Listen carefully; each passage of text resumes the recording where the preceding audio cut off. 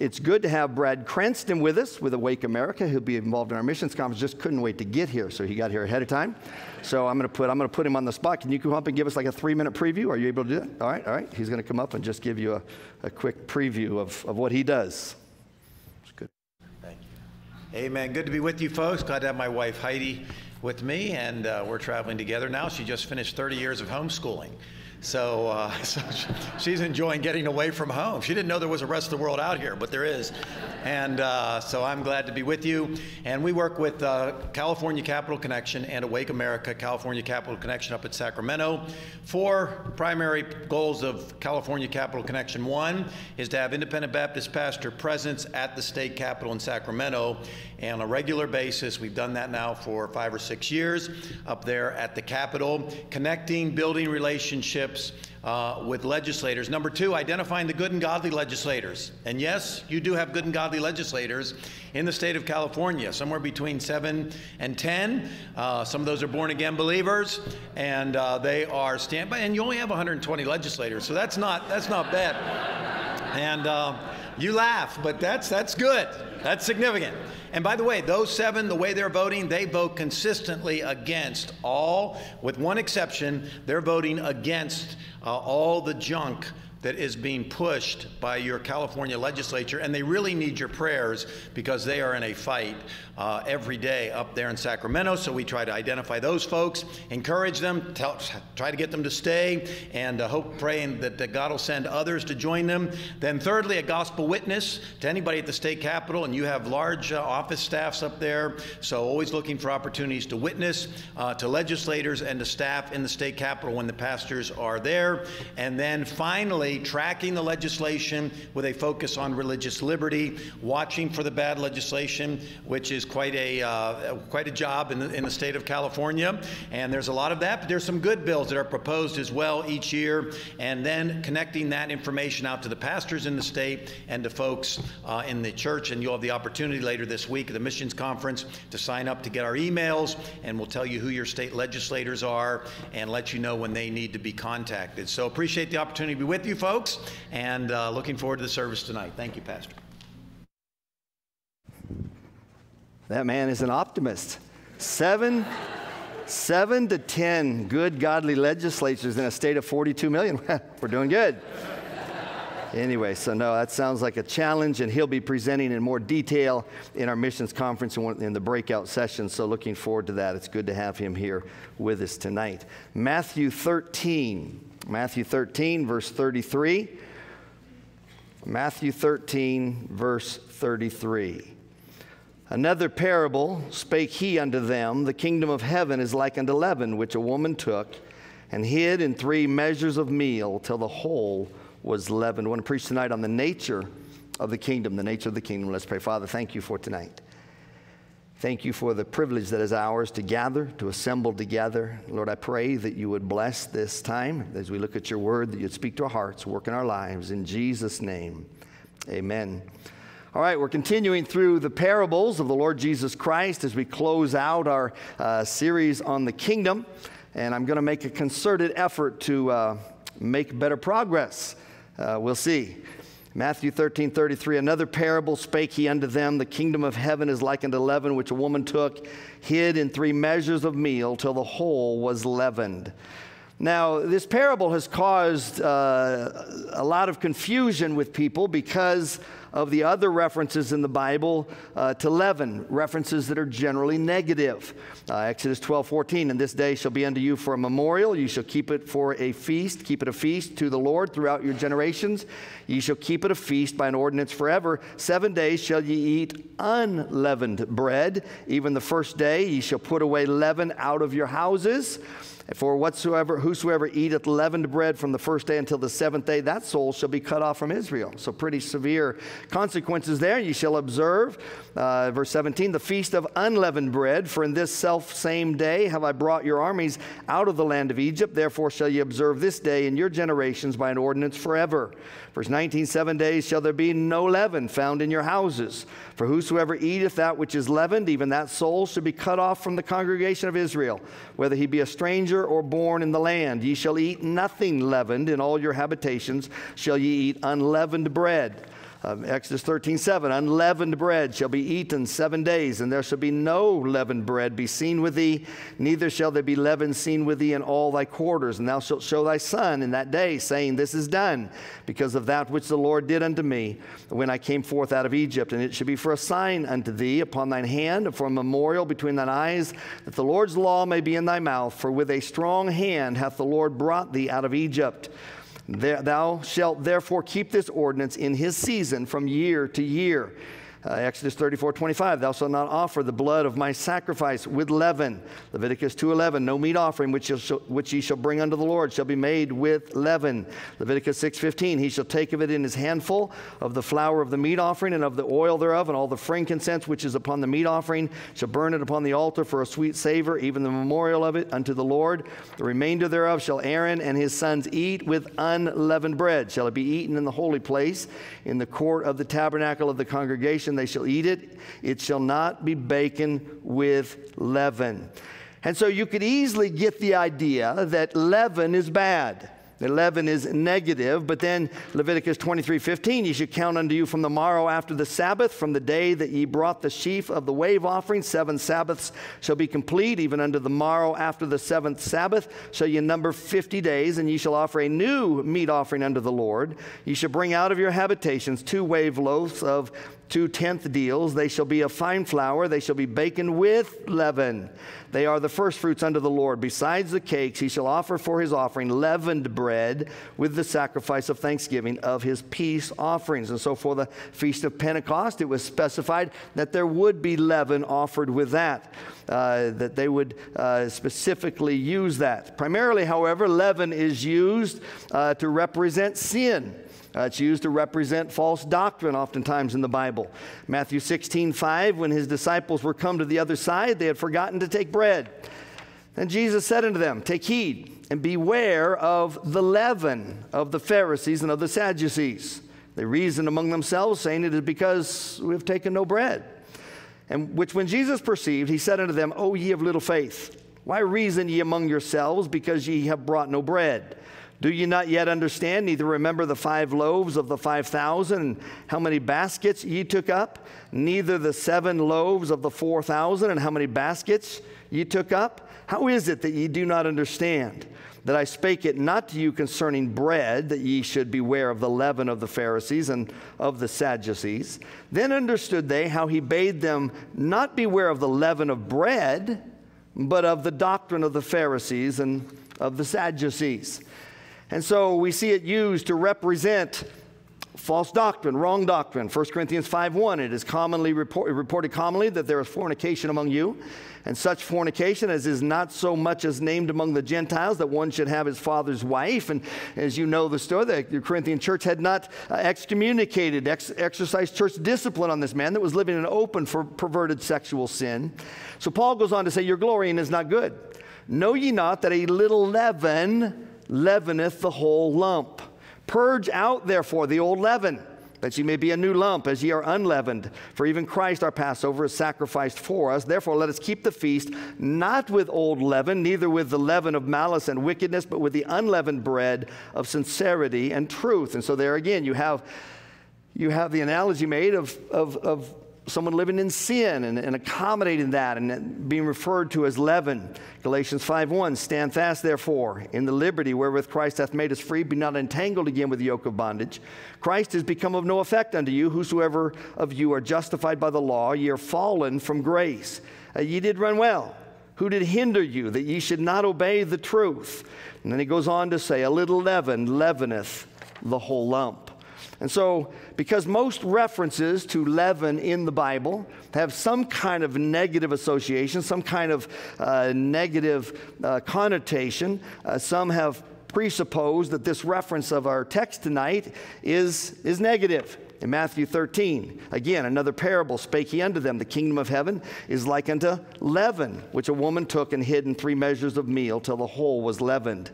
So if you come with that assumption to this parable, then your interpretation and your application will reflect that. Leaven or yeast is not in and of itself bad. In fact, during the Feast of Unleavened Bread for those 7 days, they were to have the leaven out of their houses and they were supposed to go through and make sure there was no leaven, but the idea was the rest of the time they had leaven in their houses. They used leaven in their bread, but it signified a lot of things. There were certain laws and commandments and instructions that were given to Israel about a lot of things to symbolize and signify the purity and the pure relationship God wanted them to have with Him. Deuteronomy 22:10, thou shalt not plow with an ox and an ass together. In and of itself, that's not sinful behavior. But God was giving them specific instructions. Deuteronomy 22:11, thou shalt not wear a garment of diverse sorts, as of woolen and linen together. Again, signifying just the purity. There's nothing sinful about that. If there is, most of us tonight are sinful, sinning right now in church. If you check the label, have your partner check the label. It might be a little difficult, but you probably have diverse garments or textures together in your garment. Thou shalt not sow thy vineyard with diverse seeds. Again, they were to remain pure, and those commands illustrated that point. It was just a living object lesson. God gave them a lot of object lessons. They got a lot of memorials to continually remind them of things. Make a pillar of stones, an altar of stones, and when your son asks in time to come, what mean these stones? It's an opportunity for you to tell him. Put a ribbon of blue around the fringes of your garments, and that every time you see it, they would remember. And so there were a lot of things given that would signify that, and the unleavened bread was one of those. It's not sin if you do those things. You plow your garden with 2 different kinds of animals, or you wear linen and wool together, or you sow your vineyard and you plant different kinds of grapes or different kinds of seeds of fruits, vegetables, whatever. That's not sinful. All of that was illustrating that God wanted to have a special covenant relationship with them, and they were to remain pure. 1 Corinthians 5:9, he said, I wrote unto you in an epistle not to company with fornicators, yet not altogether with the fornicators of this world, or with the covetous, or extortioners, or with idolaters. For them must ye needs go out of the world. But now I have written unto you not to keep company, if any man that is called a brother be a fornicator, or covetous, or an idolater, or a railer, or a drunkard, or an extortioner, with such an one know not to eat. And he would say, your glorying is not good. Know ye not that a little leaven leaveneth the whole lump? But them that are without, God judgeth. Therefore put away from among yourselves that wicked person. And so again, the idea was that there was to be some separation. He said, but not leave. If you have to stay away from those people in the world, you'd have to leave the world, because they're all that. They're all sinning in that way. So, but you remain pure. If a brother, someone that calls themselves a Christian, is going to live this way, you separate from them. So there was still that same measure of separation, not in the same way that the Jews were to separate in their day in the Old Testament times. And so this parable does not make sense if we interpret it as supposing that Jesus was using leaven to represent sin. If you look at it again, Matthew 13:33, another parable spake he unto them, the kingdom of heaven is like unto leaven, which a woman took and hid in 3 measures of meal till the whole was leavened. And so is he saying the kingdom of heaven is going to be permeated through and through with sin? It's just going to be soaking in sin? No, of course not. He's not saying that. The emphasis is not on the nature of the yeast or the leaven that could represent evil, but rather on the way that yeast works. Leaven works once it's introduced into the mixture, once it's put into the dough. When someone mixes yeast into the ingredients that will make bread, they start a process that in essence is irreversible. It's just going to kind of take over, and it will continue to work pervasively and persistently and really unseen from the inside out, if you will, until the entire mixture is made ready for the oven, made ready to be baked. The person that starts that has no way of interrupting or reversing the process once it has begun, once they've mixed that all in. And so Christ in this figure was teaching that when this new form of theocracy, where God would rule the earth ultimately one day, it would work persistently, pervasively. It would work irreversibly. The sowing of the word will produce irresistible growth. All earthly kingdoms have been established by some form of subversion, some form of military might and strength. They've been established by the display and the actions of external military force and power. Well, Christ was teaching this new theocracy will be established not by external force or power or discernible might, but rather by a quiet working from within. In John 18:36, you remember Jesus stood before Pilate. Jesus answered, "My kingdom is not of this world. If my kingdom were of this world, then would my servants fight that I should not be delivered to the Jews. But now is my kingdom not from hence." You remember just prior to that, then Simon Peter, having a sword, drew it and smote the high priest's servant and cut off his right ear. The servant's name was Malchus. Then said Jesus unto Peter, "Put up thy sword into thy sheath." And Peter, just put that away. I'd like to see Christ's countenance. I'm sure he probably didn't show it on his face, but it's just like, Peter, again, really? In the Garden of Gethsemane, he's whacking a guy's ear off. But he says, "The cup which my Father hath given me, shall I not drink it?" He could have called 12 legions of angels. He could have overthrown them very easily. But my kingdom is not of this world. It's not going to be established in the way that most earthly kingdoms are established. And so, anyway, I don't think we really sped up much on that parable. It's just one verse, but we made it through it, okay? Matthew 13, verse 44. "Again, the kingdom of heaven is like unto treasure hidden in a field, the which, when a man hath found, he hideth, and for joy thereof goeth and selleth all that he hath, and buyeth that field. Again, the kingdom of heaven is like unto a merchant man seeking goodly pearls, who, when he hath found one pearl of great price, went and sold all that he had, and bought it." We spent time with this earlier before, so both of these parables are really pretty straightforward. The kingdom of heaven is of inestimable value. It's worth more than anything. Don't let anything stand in the way of you becoming a Christian, following the Lord. If your eye offend you, pluck it out. This kingdom is worth more than anything. Jesus would say, "What is a man profited if he should gain the whole world and lose his own soul? What shall a man give in exchange for his soul?" If it were possible for you to gain the whole world and everything in it and die lost, you've lost. You've lost. And you're not going to be able to gain the whole world. So you're not even going to get that if you die lost and die without Christ. And so the kingdom of heaven is worth more than anything. And as we would look forward to that, as we would seek to win souls so that they could one day be a part of that, we need to realize the most important work that we could possibly ever do. All right, that was quicker, wasn't it? That was good. That was two. You just zipped by there. I know we spent time with it before, but Matthew 13:47, "Again, the kingdom of heaven is like unto a net that was cast into the sea, gathered of every kind, which when it was full, they drew to shore and sat down and gathered the good into vessels, but cast the bad away. So shall it be at the end of the world. The angels shall come forth and sever the wicked from among the just, shall cast them into the furnace of fire. There shall be wailing and gnashing of teeth. Jesus saith unto them, Have ye understood all these things? They say unto him, Yea, Lord. Remember at one point the disciples came and said, Hey, declare unto us the parable of the sower. They didn't quite understand it. He explains that to them. But he's given them 8 parables in a row. He said, Have you understood these things? They say, Yea, Lord. And this is similar to the parable of the tares and the wheat.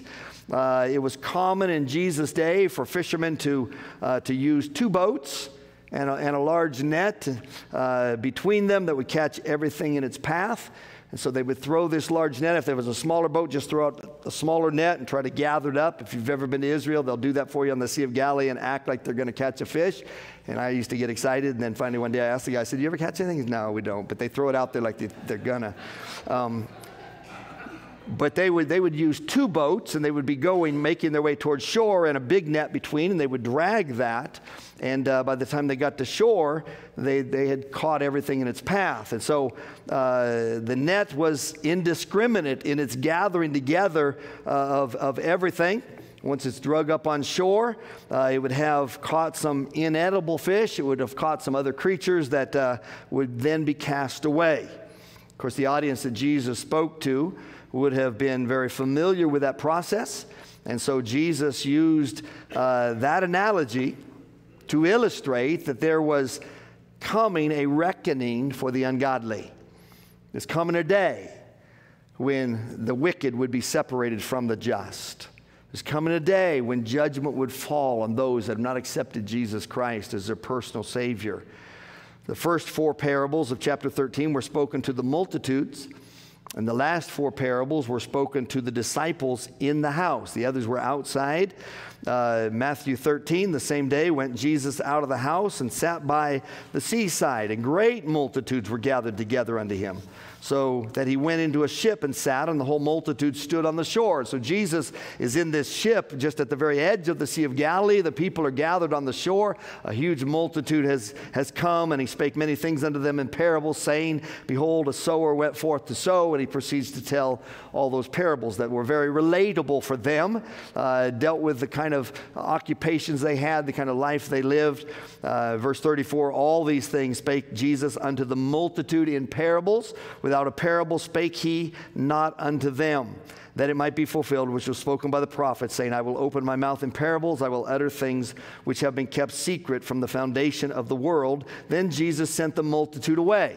So the first 4 parables are directed to the multitude. He went into the house, and his disciples came unto him, saying, Declare unto us the parable of the tares of the field. They want that explained to them.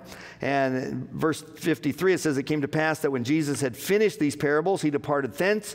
And when he was come into his own country, he taught them in their synagogue, insomuch that they were astonished, and said, Whence hath this man this wisdom and these mighty works? Is not this the carpenter's son? Is not his mother called Mary, and his brethren James and Joseph and Simon and Judas, and his sisters, are they not all with us? Whence then hath this man all these things? And they were offended in him. But Jesus said unto them, A prophet is not without honor, save in his own country and in his own house. And so these verses kind of divide and frame the chapter for us. But before we leave this chapter, we see that there was one final parable, parable number 8, verse 51. Again, Jesus saith unto them, Have ye understood all these things? They say unto him, Yea, Lord. He says, Have you understood? Yeah, we understood. Okay. Verse 52, Then said he unto them, Therefore, every scribe which is instructed unto the kingdom of heaven is like unto a man that is an householder, which bringeth forth out of his treasure things new and old. Therefore, because they understood, they had received truth and they had appropriated it, and now they were to pass it on. The householder, the master, the good man of the house, the steward, he had a responsibility. He had an obligation not only to grasp and apply truth, but to pass it on to others. First parable of this series, chapter 13, involves sowing seed to the lost. The different kinds of soil, the parable of the sower or the seed of the soil, whatever you want to call it. But those that respond favorably must then be instructed. They need to grow. They need to be discipled. There was an obligation then on the part of everyone who knew the truth of the Word of God to give it out, to be an influence on others. If you're saved tonight, God wants you to be an influence, a positive influence on others, saved and lost. Consider one another to provoke unto love and to good works. All of the one another commands in the New Testament, that involves you, that involves everybody. That involves every born-again child of God. Sometimes we can get the mentality, I think, that, well, we have the pastor, we have the staff, and they're kind of paid professionals. They do that work for us. No, we're all to do that. That's one reason I don't like the term minister, because we're all to be ministers. We're all to minister to one another. I don't like the term reverend. Psalm 111:9 says, Holy and reverend is his name. So I don't like those terms. Minister is okay, but we're all ministers. You're a minister. Oh, I'd be nice to Dan Watson tonight. Minister Dan Watson. So picked on him Thursday night, so we'll be nice tonight. So we're ministers. We're to minister one to another. Well, all the one another verses, love one another, pray for one another, exhort one another, bear you one another's burdens, and so on, all through. And so that is a responsibility. And so as you are growing, as you're learning, then use that for something. Put that into practice. The Bible says, knowledge puffeth up. If all we get is knowledge, we become good at playing Bible trivia games. But we're of no use to God. We have no service to others if all we're doing is just getting puffed up with knowledge because we've studied the Bible or we've been to Bible college or whatever it might be. No, we're to use that and we're to give it out. The Old Testament, the New Testament, there were some new things in that they were newly revealed, if you will. Paul would write to the church at Corinth, I was with you in weakness and in fear and in much trembling, and my speech and my preaching was not with enticing words of man's wisdom, but in demonstration of the Spirit and of power, that your faith should not stand in the wisdom of men, but in the power of God. Howbeit we speak wisdom among them that are perfect, yet not the wisdom of this world, nor of the princes of this world that come to naught, but we speak the wisdom of God in a mystery, even the hidden wisdom, which God ordained before the world unto our glory, which none of the princes of this world knew. For had they known it, they would not have crucified the Lord of glory. But as it is written, eye hath not seen, nor ear heard, neither have entered into the heart of man the things which God hath prepared for them that love him. But God hath revealed them unto us by his Spirit, for the Spirit searcheth all things, yea, the deep things of God. For what man knoweth the things of man, save the spirit of man which is in him? Even so the things of God knoweth no man, but the Spirit of God, or by the Spirit of God. Now we have received not the spirit of the world, but the Spirit which is of God, that we might know the things that are freely given to us by God, which things also we speak, not in the words which man's wisdom teacheth, but which the Holy Ghost teacheth, comparing spiritual things with spiritual. And so that mystery, the mystery of the church age and the Jews and the Gentiles coming together and all of that, Paul was speaking in essence in that day something new, something that had been hidden from the prophets of old. He writes to the church at Ephesus, for this cause I, Paul, the prisoner of Jesus Christ, for you Gentiles, if you have heard of the dispensation of the grace of God which is given me to you word, how that by revelation he made known unto me the mystery, as I wrote afore in few words, whereby when you read, ye may understand my knowledge in the mystery of Christ, which in other ages was not made known unto the sons of men, as it is now revealed unto his holy apostles and prophets by the Spirit, that the Gentiles should be fellow heirs and of the same body and partakers of his promise in Christ by the gospel. And as we saw this morning in Romans chapter 11, the fact that for a time the Gentiles were set aside, or the Jews were set aside. They had failed in their God-given mandate to be a light to the world. But the Jews and Gentiles would come together, fellow heirs, whereof I was made a minister according to the gift of the grace of God given unto me by the effectual working of his power. Unto me, who am less than the least of all saints, is this grace given, that I should preach among the Gentiles the unsearchable riches of Christ, and to make all men see what is the fellowship of the mystery, which from the beginning of the world hath been hid in God, who created all things by Jesus Christ. He writes to the church at Colossae, whereof I am made a minister according to the dispensation of God, which is given to me for you to fulfill the word of God, even the mystery which hath been hid from ages and from generations, but now is made manifest to his saints, to whom God would make known what is the riches of the glory of this mystery among the Gentiles, which is Christ in you, the hope of glory. And when Christ taught the people, he was bringing things that were new to them, things that they hadn't heard, and speaking in a way that they were not used to, they were not accustomed to. Mark 1:22 says they were astonished at his doctrine, for he taught them as one that had authority and not as the scribes. Matthew 13, when he was come into his own country, he taught them in their synagogue, insomuch that they were astonished, and said, whence hath this man this wisdom and these mighty works? And so it is incumbent upon those that teach to have something to say. It's incumbent that when we've been saved a while, that we would be able to pass on a truth to the lost, obviously, to be a witness, to be a testimony, but then to fellow believers, to instruct them, to encourage them, to help them. Paul speaks of those who are desiring to be teachers of the law, understanding neither what they say nor whereof they affirm. Jeremiah 2:8 said, the priest said not, where is the Lord? They that handle the law knew me not. The pastors also transgressed against me. And so it's incumbent upon us that do have the truth, that do know the Lord, to speak up, to share, to be a blessing, to be an encouragement to others, to exhort them and challenge them. In Nehemiah's day, it was recorded about the Levites. So they read in the book of the law of God distinctly and gave the sense, caused them to understand the reading. If you've been saved a while, that's not just the pastor's responsibility. That's not just the adult Sunday school class teacher's responsibility. It's your responsibility as a child of God. You've been saved. Now, if you just got saved 3 weeks ago or 3 months ago or 6 months ago, that takes some time to grow and learn and all of that. But if you've been saved a while, you ought to be able to take this book and do something with it. You ought to be able to take this book and instruct others and encourage them and challenge them to grow. And 1 Peter 4:10, as every man hath received the gift. And if you're saved, God's given you gifts to use for Him. As every man hath received the gift, even so minister the same one to another. Not pastor to people, not staff to people. Yes, that's my responsibility. I'm supposed to teach and preach the Word of God. But we're to minister, we're to use our gifts to minister one to another as good stewards. It's required in stewards that a man be found faithful. If you're saved tonight, you're a steward. We're required to minister one to another as good stewards of the manifold grace of God. If any man speak, let him speak as the oracles of God, the mouthpiece of God, the messenger of God. If any man minister, let him do it as of the ability which God giveth, that God in all things may be glorified through Jesus Christ, to whom be praise and dominion forever and ever. Amen. And so we have that responsibility. Paul would write to the church at Colossae, say to Archippus, take heed to the ministry that thou hast received in the Lord, that thou fulfill it. Do something. Be a blessing. Be a help. Find some position that you can do. You say, well, I'm not a good teacher. You don't have to stand in front of a class and teach. There are other things you can do. You can encourage people. You can pray for them. You can do other things to encourage them. You can take some police officer flyers and find a police officer and give those to them. By the way, they'll never turn you down. You know, if you're worried, oh, what are they going to say? They're always going to be happy. Even if they're faking it, they're going to act happy at least.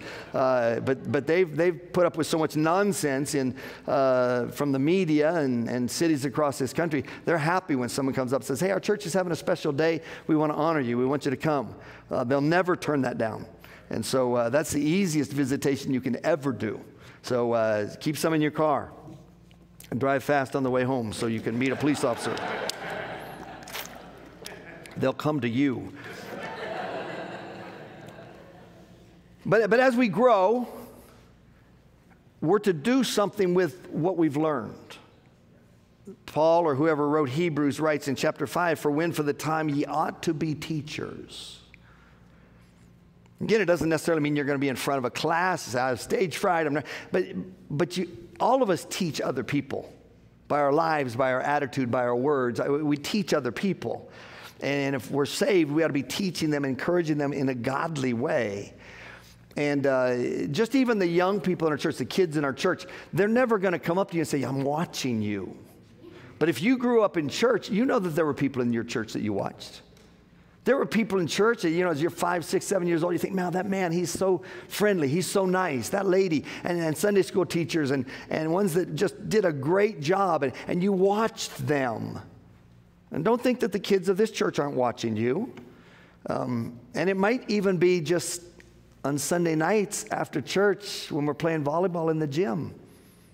They might be watching. And if you get upset at the referee's call, they might be watching. We have an impact in everything we do.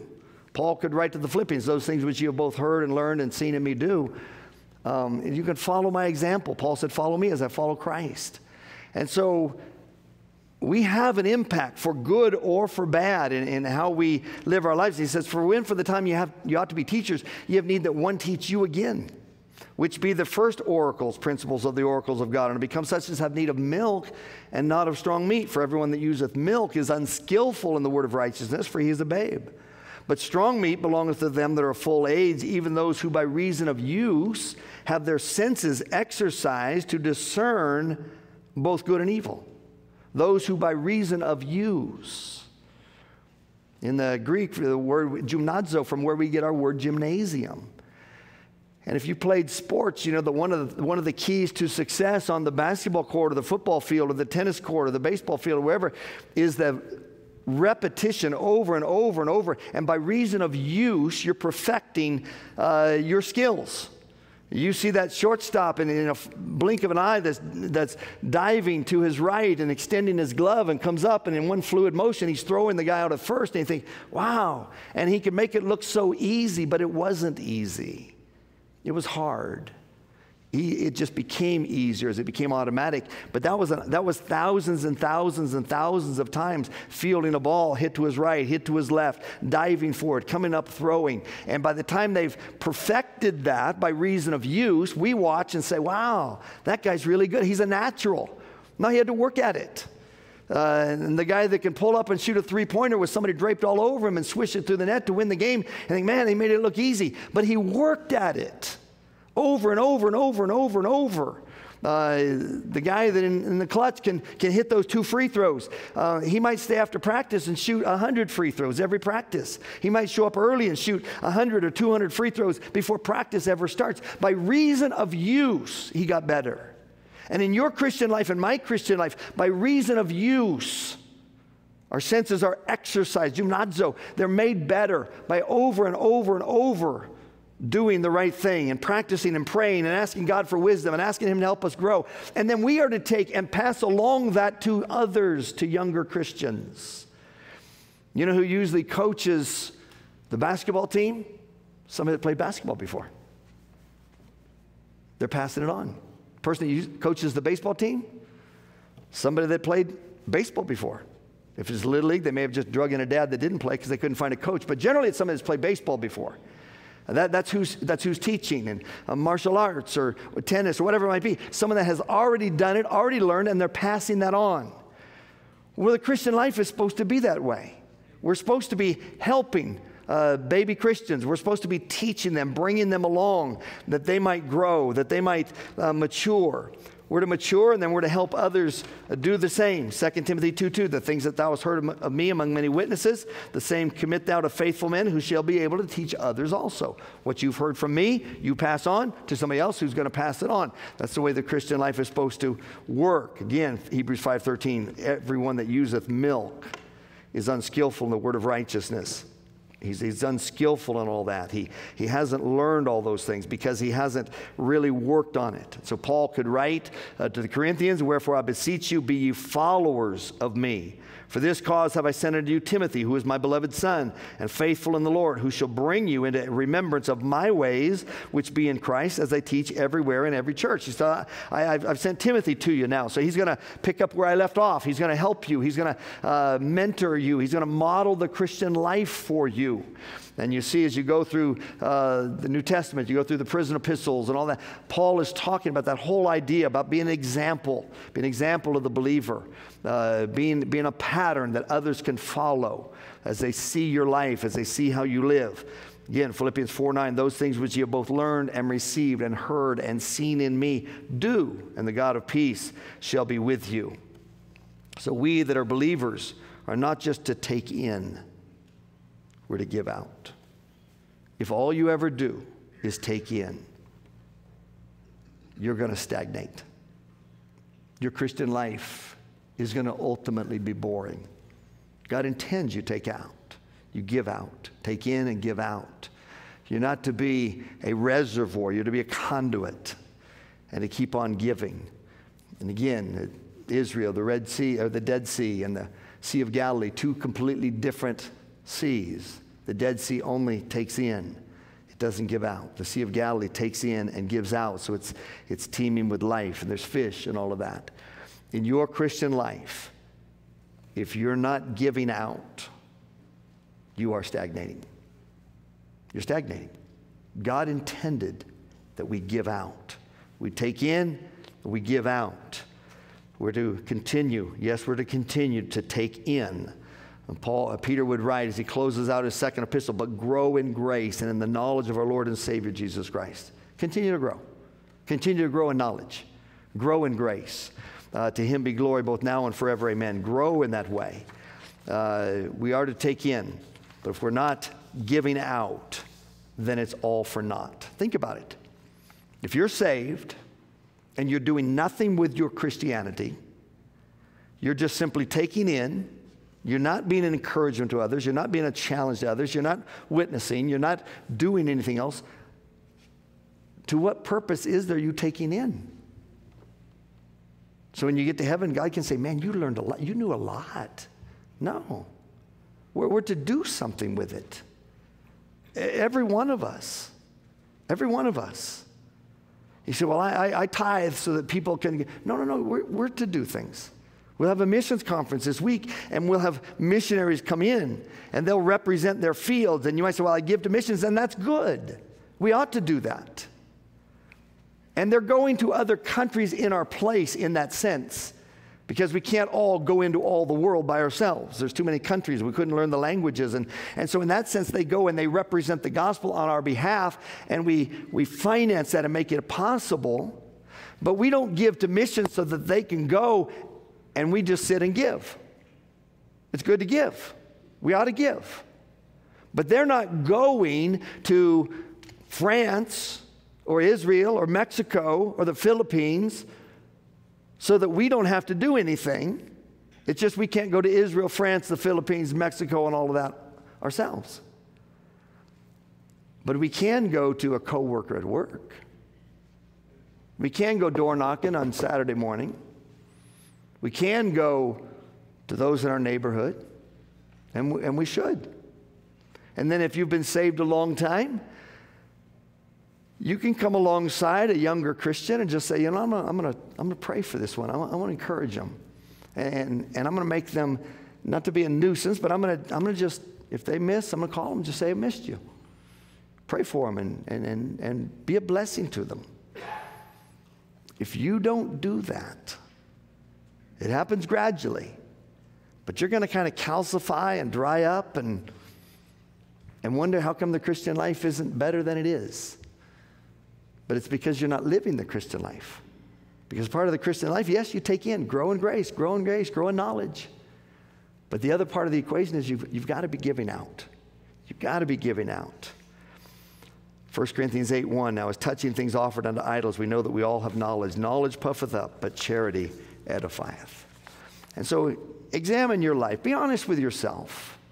Be honest with God. So look into the mirror of God's word. How much are you giving out? Oh, we gather and preach and teach and we take in, and that's good, that's necessary. I'm not minimizing that. But then as we go and we dismiss and we go out into the community, how much are we really giving out? How often do we give somebody a tract? How often do we wake up in the morning and pray, God, would you give me opportunities today? Help me to seize the opportunities you give to be a witness. How often? How often we think of another believer and say, I think I'm going to give him a call. I haven't seen him in a while. I think I'm going to bake cookies and just go by and just try to be a blessing. How often we do that? Do we do that? It's part of the Christian life. It's not all just learn, grow intellectually. No, knowledge puffeth up. Charity. When we're concerned about others, we look beyond ourselves. Charity, that edifieth. That's how you're really going to grow. That's how the church grows. That's how we grow as individuals. Father, thank you for your word tonight. Lord, I pray we'd not just be hearers. I pray we'd be doers. I pray that you'd guide in this invitation time now. In Jesus' name, amen. With heads bowed and eyes closed.